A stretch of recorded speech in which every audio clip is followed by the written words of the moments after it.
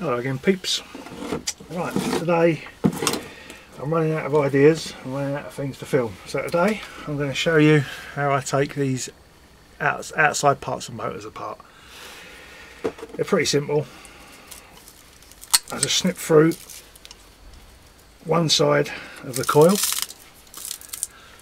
like that, using my wire snips. I use cable shears, I don't use pliers, I don't use side cutters, I use cable shears. Love them, I think they're the best thing since sliced bread. I think I've told you that before. They're good at going through iron cable, as in ironing balls, because they go through the outer cloth sheath. Cut through both bits of it. Other side.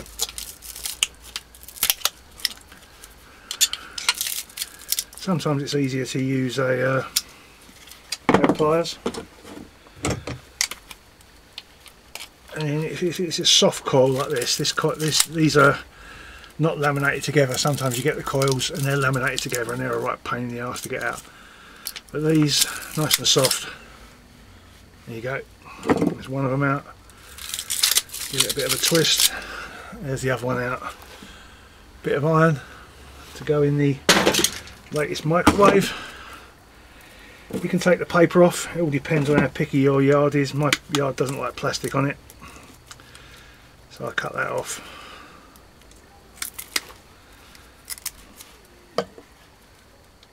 No cable ties. Cut the shipping off, that goes in the VIR. And that's that, nice and clean. Bit of number 2 goes in my number 2 bag. These little offcuts go in the VIR. I always throw the little offcuts in the VIR. Same as when I cut the plugs off. I always make sure I cut right up to the plug. That way you give the extra bit of weight of the plastic to the scrapyard. They don't mind, so I don't care. Now we've got these transformers. There are 2 main types you get. You've got this type, which is welded. And all I do with that is, I'm not going to show you now because I haven't got my vise handy. I put it on the floor, a few smacks around the weld. I told you I wouldn't show you and then I started. That's actually starting to go.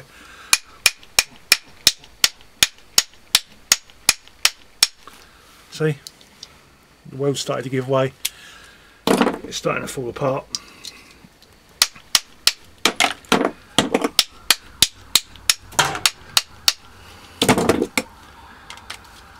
Perfectly honest, I didn't think that would work that well, but it did. Then what I would usually do is put it in a vise.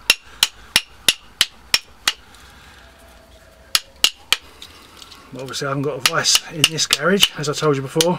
It's in my other garage. So you can either hold the metal and knock the copper out the middle. If you feel you need to wear gloves, feel free. As I've said before, PPE costs money, skin grows back for nothing. But anyway, I would knock that out.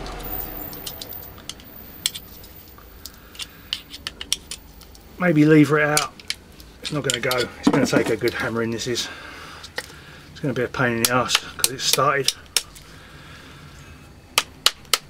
Anyway, hammer that out. I'm not going to bother staying here hammering it out for hours. Maybe I am. I'm very good at telling you what I'm not going to do and then doing it, aren't I? Comes to years of marriage, I suppose. Telling you you're not going to do that, you're going to do what you want and then doing what she wants anyway. Anyway, you hammer it out. If you've got a vise, you put it in a vise, you give it a good smack in the middle, it separates. Then you're left with a big plastic piece of a coil of wire in it. All I do, get the cable shears, cut through the whole lot, both sides, open it up,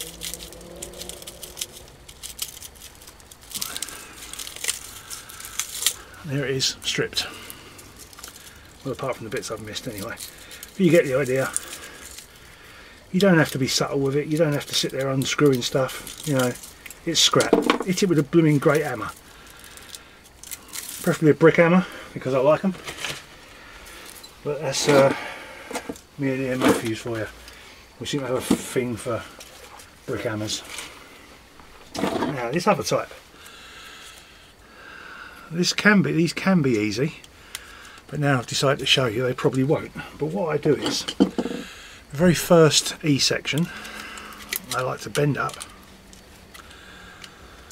and get it to the point where I can grip it with a pair of pliers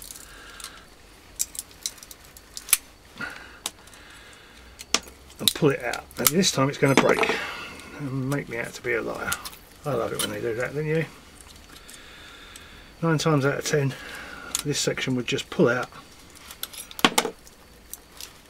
and it'll all be lovely and easy, but no. Now it's on video. There we go. There we go. Pull it out. See, once you've pulled it out, the next one will be that little bit easier again. Bend the sides over, grip it with a pair of pliers. See, now you're making a gap. Now all these plates are getting looser. Move down to the next one. These are sharp, by the way, so you know, take care. Wear gloves, entirely up to you. Now when they get to that point, rather than keep pulling them out, which you can do, what I like to do is grab hold of the coil. See how it all falls apart? Now obviously some of these you're going to find are lacquered and stuck apart. These have been sitting and rusting, and the rust has got in between the leaves and it's pushed them apart. See how that's just for that?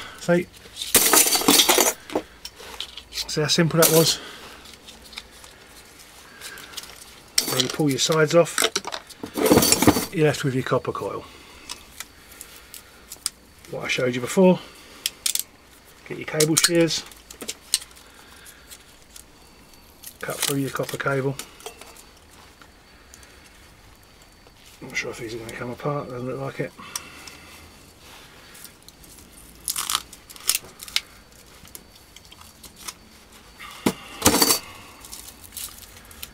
Cut through your copper cable, peel it off, throw it in your number 2 bucket. Or bag in my case. Now of course when you're not wearing gloves you're going to get the old splodge of blood everywhere, but if it leaks out your body makes new stuff. That's how you become immune to things. My granddad always used to swear by only washing twice a week. He was taught that in the army. If you get too clean you start catching diseases. That's what he always told me. So I've always been a mucky sod. Probably why my nan always used to tell me to wash behind the ears. Apparently he used to have potatoes growing in them. There you go. That's how simple it is. All this goes in the microwave and my scrap man comes and takes it, because as I've said to you before, I don't take in light iron. Can't be bothered. Taking light iron, I have to do it every week, and then I'm going to need a scrap metal dealer's licence, which I don't want to pay out for. So I work around it. As I say, at the moment my scrap man, he's going to come and pick up probably about a tonne from me. The front half of this garage is absolutely full to the brim with microwaves. And I get to keep all the good stuff. Well, I think it's good stuff. I've got this thing about copper. I don't know what it is about copper. I think I got it from watching E-Waste Ben. He's always on about his copper. Price of copper to the moon. Copper stacking, copper bars, copper this, copper that. Although I must admit, the very first scrap run I ever did when I was 13 years old was copper pipe and brass taps. And ever since then, I've just loved the colour of it. Better than gold actually. I always find gold a bit gaudy, to be perfectly honest. I do like the colour of copper. And proper gold actually. I like gold when you pan it out of a river. When you see it in there and it's not all nice and shiny like you see gold paint is, which looks probably that's quite terrible. Proper gold isn't C3PO. Proper gold is a nice satin finish. But then again, I'm strange like that. I prefer satin paints on vehicles as well. First, it saves you having to wash them. It doesn't show the dents up quite as much. I think if I could have a satin finish to my skin, I'd go with that as well. Save me having to wash quite so often. Not really. Anyway, there's a pile of scrap I've got to get rid of. And there's a pile of copper I'm going to finish peeling off and throw in my number 2 copper bag. Latest peeps. Right, back again peeps, because I've found one that is not quite as rusty and is tightly laminated. And I'm wearing PPE because this one's sharp. And as much as I don't mind my skin growing back, I've got a roast dinner in about half an hour. I don't want to be going indoors, smearing blood everywhere, and be putting band-aids on when I could be eating a nice roast chicken dinner and roast tatties. Anyway, I've totally missed out what I was going to say then. Right, when these laminates are stuck closer together, I use a Stanley blade, prise them apart. You can slide it in between the laminates, just bend the edges up. They don't stick very well, but sometimes they stick well enough so they don't fall apart like the last one. However, once you get them going, you will usually find that as soon as I start recording, they don't come out. You'll usually find that once you've broken the edges, there you go, did you hear that? Pop. As soon as it popped, that was the glue or the lacquer from in between the plates letting go. This side isn't going to have it, so we'll go back to this side. I'll carry on with the Stanley blade, getting it underneath, popping the glue off. Once you've popped the eyepiece off, you can then bend up the ears of the E. These are called I and E, or I call them I and E. Not A and E, that's where I end up when I don't wear my PPE. See how easy that came out? Not as easy as the last one, but this one's still quite freshly glued. Usually I leave them out for a while. They get a bit rusty. As soon as the rust starts to form between these plates, it pops the lacquer, and you saw how easy that last one came apart. This one's a bit fresher. I only took it apart yesterday. I haven't had time to. There we go. Did you hear that pop again? I don't know if you can hear that. I can hear it quite clearly. Let's give that a little tap through. See if we can't loosen off that other end plate, because that's sticking out and it's all kinds of sharp. There you go, pop, away she goes. After you've done a few of these, you can start the old smacking it with a hammer routine. Things may start falling off, but when you get to these fresher ones, where you're having to run the Stanley knife in to pop the glue apart, they tend not to fall apart quite so easily. I'll get another couple out just to loosen up the pack. And then we'll see if I can hear that pop. Hear that? That little crack? That was the glue giving way.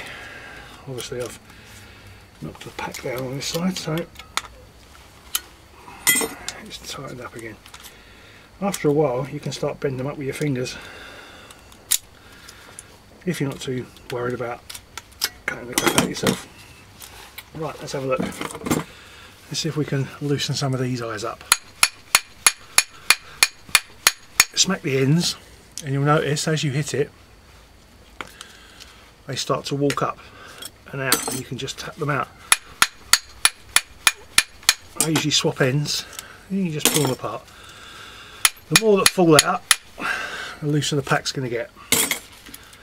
Remember, these are just the eyes you're removing, not the E's. But you take out the eyes. I call them eyes because they're an eye section, and I call the other ones E's because they're a E section. The more you take out, the looser and easier the rest come out. If like this, they come out but they're a bit caught a bit, just catch it with the back of your hammer. Drag them out. Eventually you'll get to the point where you've got no eyes left. You've only got ears, nose and throat. Ha ha ha. No, sorry. And then you can turn to this side. And you can Work your way around, keep turning it over. Eventually, not only will the eyes pop out, but so will the E's. Once it starts to get that loose, you'll find if you hold on to the plastic, not the metal, because you're hitting the metal. See how easy that's falling out? Once you've loosened it up, it really does become quite easy to strip. See? And even if it doesn't come out that easy, you can always go back to popping the plates and pulling them out with the pliers.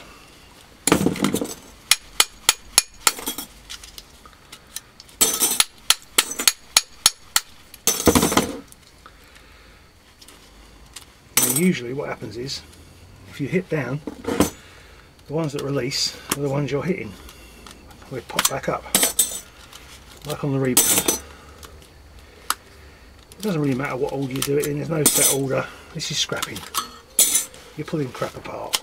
You don't have to be neat about it, you don't have to be tidy.